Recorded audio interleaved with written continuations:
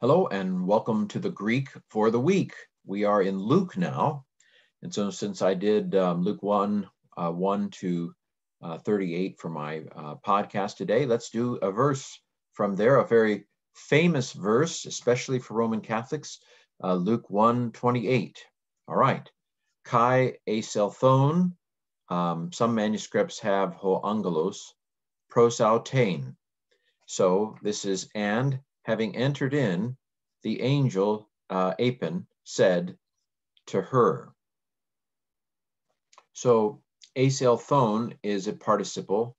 Elf is not a movie about someone from the North Pole, but it is the aorist of erchomai. So this word is ace erchomai, to go into or to enter. It is aorist, and it's a participle. This is the nominative masculine singular participle, ending the very first luon, the very first participle form you learn. So it is an aorist active participle, nominative masculine singular, from a erchomai. So with an aorist participle, my starter translation is having done something. And since the word means to enter, having entered. And having entered. Now you could use after he entered or when he entered, if you want to get a little bit more fancy. Maybe you want to be on a translation committee for some version of the Bible. But for beginning Greek, we could say, and having entered, he said to her, apen. It's aping an aorist. Now this is the aorist of Lego. Nu with an epsilon in front of it is very often a movable nu. Throw it away. And so epsilon is a very common third person singular, active, past tense, indicative ending. So that epsilon right there tells you a whole lot. So this is aorist active indicative third singular from Lego. He, she, or it said, but it's referring to the angel. And having entered to her, he said, here's what the angel said, Kaire, kekaratomene ho karos metasu. Hello. Kyrie means, literally it means rejoice, but it's a greeting. Hail, Mary. So greetings, and it's an imperative, believe it or not. Epsilon in this context, so this is a different context. Here is a second person singular imperative. Hey, you, be happy. Command isn't really a command. It's a hello or rejoice. Aren't you glad to see me? We don't want to read into it. It's basically hello, greetings.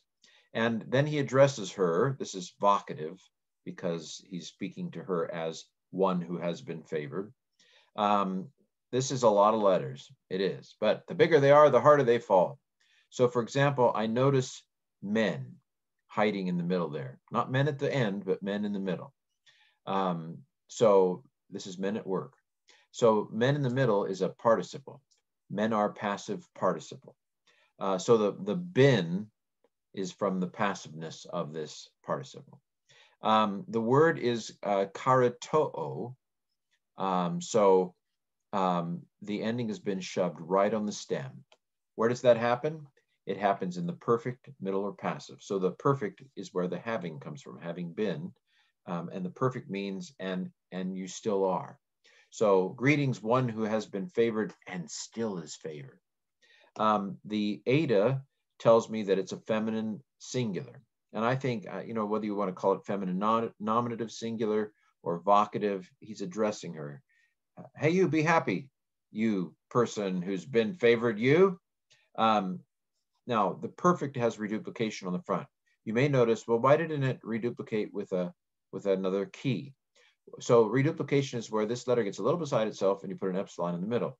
However, when you go into second semester Greek, which is usually where the perfect tense is introduced, you learn that when the breathy consonants, there are three breathy consonants, phi and theta and he. These are breathy. They probably weren't even pronounced that way. It's probably more of a t, k, and p. I'm over exaggerating it. But these breathy consonants duplicate with their unbreathy equivalent. So k is in the palatal region. And so the unvoiced k is the way it reduplicates. So chi reduplicates with a kappa, theta reduplicates with a tau, and phi reduplicates with a p. So that is normal, completely regular reduplication. And so we're left with having, because it's perfect, been, because it's passive, and then favored or graced, charis, see it in the middle there, having been favored one. Now, it doesn't say, greetings, woman who has been highly favored. So this is kind of substantive. We have to come up with the substance. I put one in brackets. Greetings, one who has been highly favored and still is.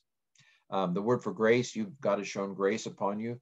Mary didn't earn becoming the Virgin Mary. She did merit, there were aspects of her righteousness that merited it. Now, here's where we might get into some debates with our Roman Catholic friends about whether she was immaculately conceived. I don't find any biblical indication that she was biblically conceived, but I mean, immaculately conceived without sin, that is. But anyway, I don't want to fight over it, but I think probably others may want to fight with me over it. This is not a major fighting point for me as a Protestant. It is a fighting point for, I think, some others. But anyway, greetings or hail, one who has been highly favored. Ho kurios metasu, the Lord is with you. All right, we have to stick the is in there. Now, this is where the manuscripts that are considered most likely stop there.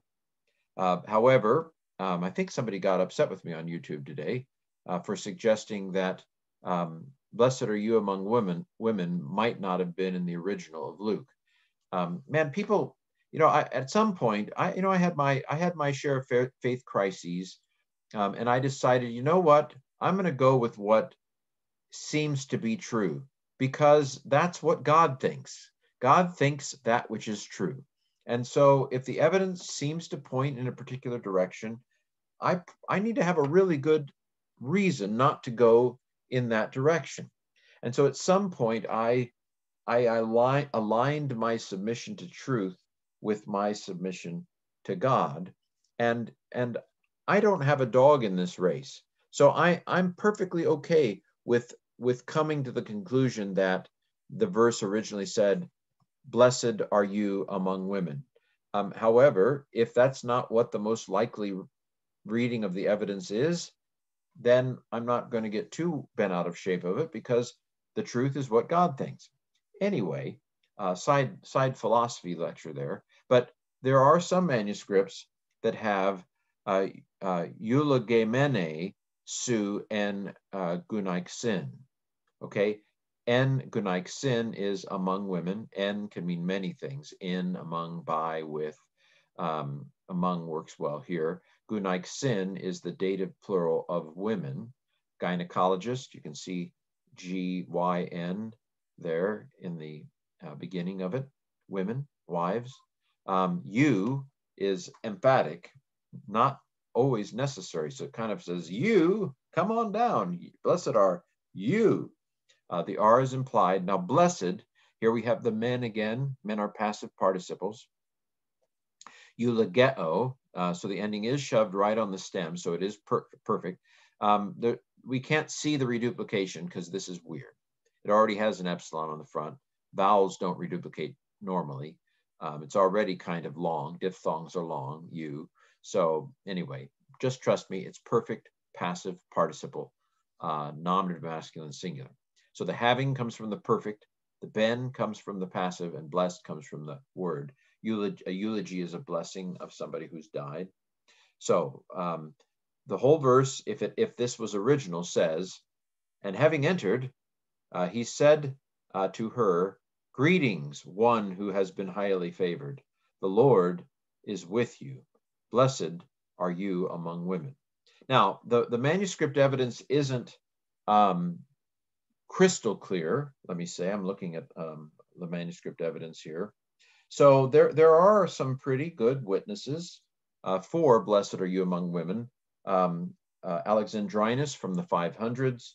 Codex Beza, the Western text, is fairly old. However, 33 is a good minuscule manuscript. We've got some good Latin manuscripts. The Diatessaron is from the late 100s. That's pretty good, although it's not strictly a manuscript. Well, but the manuscripts that don't have this "Blessed are you among women" include two of the favorites, Sinaiticus and Vaticanus, and I'll just stop there. There is a rule that is sometimes invoked in textual studies called choose the lectio brevior, which means the shorter reading is more likely correct. This is not an absolute by any means, but it basically suggests that most of the time when copiers did something, they were more likely to add than to take away. And so we ask the common sense question, why would anyone take this out? I can't think of why anybody would take it out, not intentionally. Is there an accidental way it could have fallen out? Well, I'm not really immediately, at least, thinking of any reason why it would have accidentally fallen out. And so, on balance, they give it a B reading, which means we're more certain than not that this was not original, on the basis of, one, the manuscript evidence leans a little bit toward it not being there. And then the common sense question suggests that it's more likely that it would have been added than taken out. And so probably this wasn't in the original. That's from a standpoint of trying to be objective and trying to come up with a conclusion that's true, rather than using a bias, saying, well, I want it to be in there because I say the Hail Mary, or, I say this, and so I want it to be original. Well, it doesn't matter what we want, right? I can want to be able to fly. That when on the playing field of truth, what matters is really evidence. So there, I've offended more people, but this has been Luke 1:28 in Greek.